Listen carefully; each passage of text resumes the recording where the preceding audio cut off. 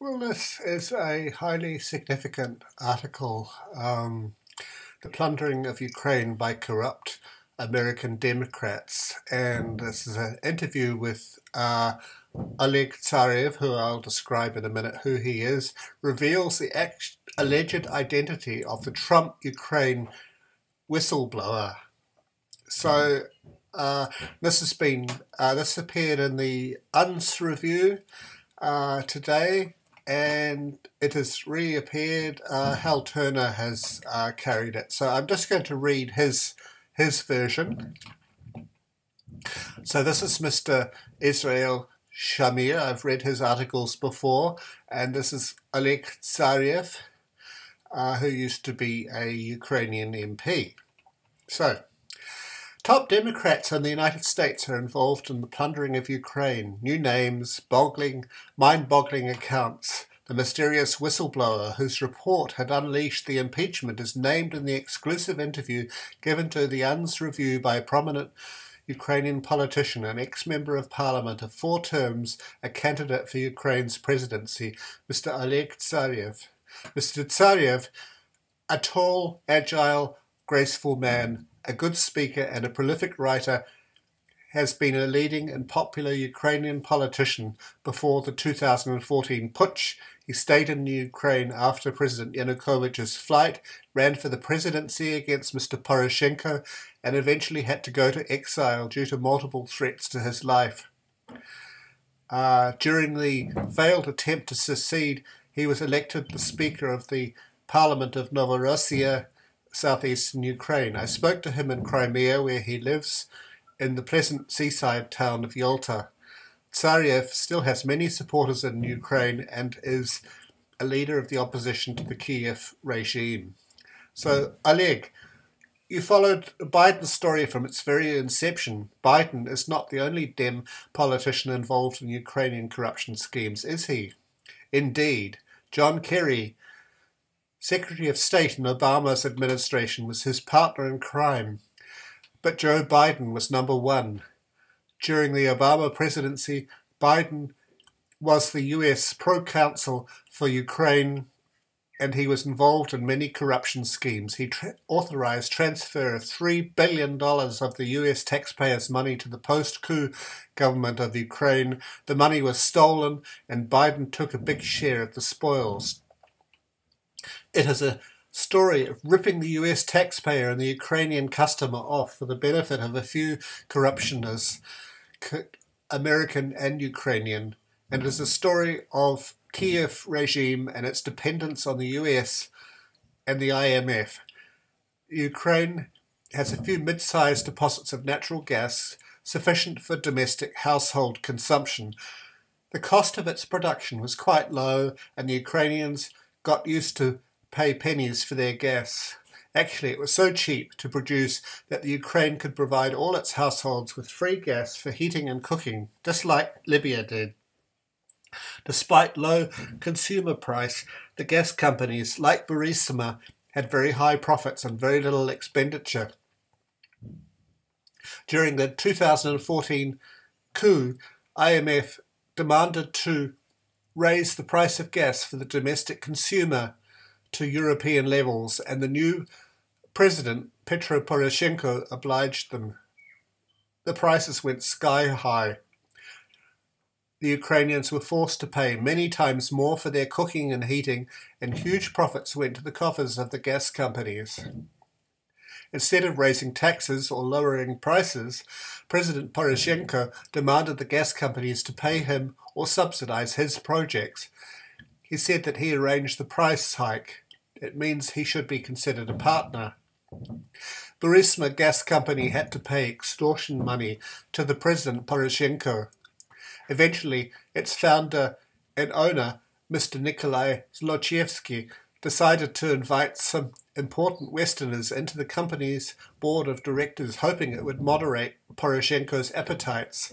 It brought in Biden's son, Hunter, John Kerry, Polish ex-president Kwasniewski, but it didn't help him.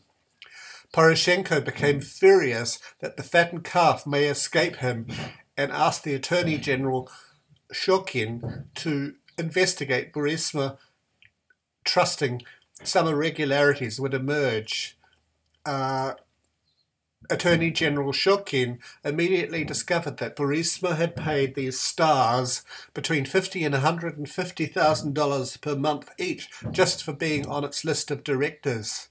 This is illegal by the Ukrainian tax code. It can't be recognized as legitimate expenditure. At that time, Biden, the father, entered the fray. He called Poroshenko and gave him 6 hours to close the case against his son. Otherwise, $1 billion of the US taxpayers' funds won't pass to the Ukrainian corruptioners. Zlochevsky, the Burisma owner, paid Biden well for this conversation. He received between $2 and $10 million, according to different sources. Shokin said he can't close the case within 6 hours. Poroshenko sacked him and installed Mr. Lutsenko in his stead. Lutsenko was willing to dismiss the case of Burisma, but he also could not do it in a day or even in a week. Biden, as we know, could not keep his trap shut by talking about about the pressure he put on Poroshenko. He incriminated himself. Meanwhile, Mr. Shokin gave evidence that Biden put pressure on Poroshenko to fire him, and now it was confirmed. The case was given to the US lawyers in connection with another case, Firtash case. So what is Firtash case? The Democrats wanted to get another Ukrainian oligarch, Mr. Firtash, to the US and make him confess that he had illegally supported Trump's campaign for the sake of Russia. Firtash had been arrested in Vienna, Austria, where there he fought extradition to the United States. His lawyers claimed it was a purely political case, and they used Mr. Shokin's deposition to substantiate their claim. For this reason, the information supplied by Shokin is not easily reversible, even if Shokin were willing, and he is not. He has stated under oath that the Democrats pressurized him to help and extradite Firtash to the US, although he had no standing in this purely American issue. It seems that Mrs. Clinton believes that Firtash's funds helped Trump to win the elections, an extremely unlikely thing, says Mr. Tsarev. Talking about Burisma and Biden, what is this $1 billion of aid that Biden could give or withhold? It is US aid money, the main channel of the US aid for support of democracy. First $1 billion of US aid came to the Ukraine in 2014. This was authorized by Joe Biden, while for Ukraine the papers were signed by Mr. Turchinov, the acting president. The Ukrainian constitution does not know of such a position, and Turchinov, the acting president, had no right to sign neither a legal nor a financial document. Thus all the documents that were signed by him, in fact, had no legal force. However, Biden countersigned the papers signed by Turchinov and allocated money for Ukraine, and the money was stolen by the Democrats and their Ukrainian counterparts. 2 years ago, that is, already under President Trump, the United States began to investigate the allocation of $3 billion. It was allocated in 2014, 2015, and 2016, $1 billion per year. The investigation showed that the documents were falsified, the money was transferred to Ukraine and stolen. The investigators tracked each payment, discovered where the money went, where it was spent, and how it was stolen. As a result, on October 2018, the US Department of Justice opened a criminal case for abuse of power and embezzlement of American taxpayers' money.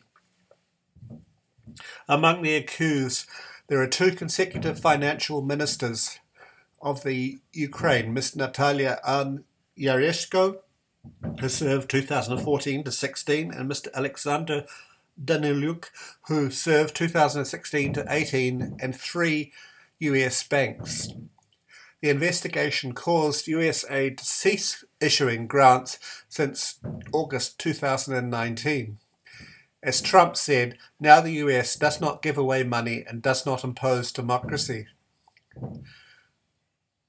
The money was allocated with a flagrant violation of American law.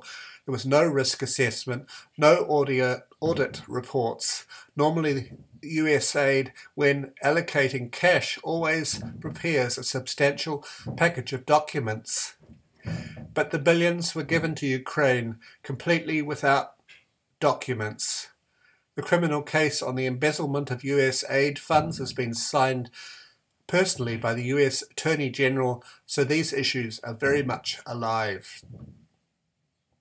Sam Kislin was involved in this investigation. He's a good friend and association of Giuliani, Trump's lawyer and an ex-mayor of New York. Kislin is well known in Kiev, and I have many friends who are Sam's friends, said Tsarev. I learnt of his progress because some of my friends were detained in the United States or interrogated in Ukraine. They briefed me about this. It appears that Burisma is just the tip of the scandal, the tip of the iceberg. If Trump will carry on and use what was already initiated and investigated, the whole headquarters of the Democratic Party will come down. They will not be able to hold elections. I have no right to name names, but believe me, leading functionaries of the Democratic Party are involved. Poroshenko was aware of that. He gave orders to declare Sam Kislin persona non grata. Once the old man, he is over 80, flew into Kiev airport and he was not allowed to come in. He spent the night in detention and was flown back to the US next day. Poroshenko had been totally allied with Clinton camp. And President Zelensky, is he free from Clintonite Democrats' influence? If he were, there would not be the scandal of the Trump phone call, how the Democrats learned of this call and its alleged content. The official version says there was a CIA man, a whistleblower, who reported to the Democrats. What the version does not clarify where this whistleblower was located during the call. I tell you, he was located in Kiev and he was present at the conversation at Ukrainian President Zelensky's side. This man was perhaps a CIA asset, but he was also a close associate of George Soros and a Ukrainian high-ranking official. His name is Alexander Daniluk. He is also the man the investigation of Sam Kislin and of the DOJ had led to the finance minister of Ukraine at the time, the man who was responsible for the embezzlement of 3 billion US taxpayers' best dollars. The DOJ issued an order for his arrest. Naturally, he is devoted to Biden personally and to the Dems in general. I would not trust his version of the phone call at all. Daniluk was supposed to accompany President Zelensky on his visit to Washington, but he was informed that there is an order for his arrest. He remained in Kiev, and soon afterwards the hell of the alleged leaked phone call broke out. Zelensky administration investigated and concluded that the leak was done by Mr. Daniluk, who is known for his close relations with George Soros and with Mr. Biden. Alexander Daniluk had been fired. However, he did not admit his guilt and said the leak was done by his sworn enemy, the head of the president's administration officer, Mr. Andrei Bogdan, who allegedly framed Daniluk. This is not the only case of US-connected corruption in Ukraine. There is Amos J. Hochstein, a protege of former Vice President Joe Biden, who had served in the Barack Obama administration as the Assistant Secretary of State for Energy Resources. He hangs on in the Ukraine. Together with an American citizen, Andrew Favorov, the deputy director of Naftogaz, he organized a very expensive reverse gas import into Ukraine. In this scheme, the Russian gas is bought by Europeans and afterwards sold to Ukraine with a wonderful margin. In reality, the gas comes from Russia directly, but payments go via Hochstein. It is much more costly than to buy directly from Russia. Ukrainian people pay while the margin is collected by Hochstein and Favorov. Now they plan to import liquefied gas from the United States at even higher price. Again, the price will be paid by Ukrainians while the profits will go to Hochstein and Favorov. In all these scams, there are a number of Clinton and spooks who are fully integrated in the Democratic Party. A former head of CIA, Robert James Woolsey, who now sits on the board of directors of Velta, producing Ukrainian titanium. Woolsey is a neocon, a member of the Project for the New American Century, pro-Israel think tank, and a man who relentlessly pushed for the Iraq War. A typical Democrat spook, now he gets profits from Ukraine ore deposits. One of the best Ukrainian corruption stories is connected with Andrius Butkevičius, the former Minister of Defense from 1996 to 2000 and a member of the Seimas, the parliament of post-Soviet Lithuania. Mr. AB is supposedly working for MI6 and is now a member of the notorious Institute for Statecraft, a UK deep state propaganda outfit involved in disinformation operations, subversion of the democratic process, and building Russophobia and the idea of a new Cold War. In 1991, he commanded snipers that shot Lithuanian protesters. The kills were ascribed to the Soviet armed forces, and the last Soviet president, Mr. Gorbachev, ordered speedy withdrawal of his troops from Lithuania. Mr. AB became the Minister of Defense of his independent nation. In 1997, the Honorable Minister of Defense, quote, had requested $300,000 from a senior executive of a troubled oil company for his assistance in obtaining the discontinuance of criminal proceedings concerning the company's vast debts, unquote. In the language of the court judgment, he was arrested on receipt of the bribe, had been sentenced to 5 years of jail, but a man with such qualifications was not left to rot in prison. In 2005, he commanded the snipers who killed protesters in Kyrgyzstan. In Georgia, he repeated the feat in 2003 during the Rose Revolution. In 2014, he did it again in Kiev, where his snipers killed around 100 men, protesters and police. He was brought to Kiev by Mr. Turchinov, who called himself the acting president and who countersigned Joe Biden's $1 billion grant. In October 2018, the name of Mr. AB came up again. Military warehouses of Chernigov had caught fire. Allegedly, thousands of shells stored for fighting the separatists had been destroyed by fire, and it was not the first time of this fire of this kind. The previous one, equally huge, torched Ukrainian army warehouses in Vinnytsia in 2017. Altogether, there were 12 huge army arsenal fires for the last few years. Just for 2018, the damage was over $2 billion.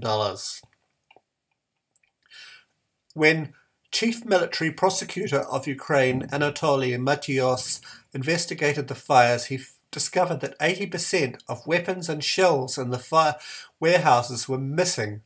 They weren't destroyed by fire, they weren't there in the first place. Instead of being used to kill the Russian-speaking Ukrainians of Donetsk, the hardware had been shipped from the port of Nikolaev to Syria to the Islamic rebels and ISIS. And the man who had organized this enormous the operation was our Mr. A.B., the old fighter for democracy on behalf of MI6, acting in cahoots with the Minister of Defense, Poltorak, and Mr. Turchinov, the friend of Mr. Biden. They say Mr. Matios was given $10 million for his silence. The loss was of Ukrainian people and of US taxpayers, while the beneficiaries were the deep state, which is probably just another name for the deadly mix of spooks, media, and politicians. And this article was written by Israel Shamir and appeared in the UNS Review. Okay, that's enough on this from me. Seymour Rocks reporting from Down Under.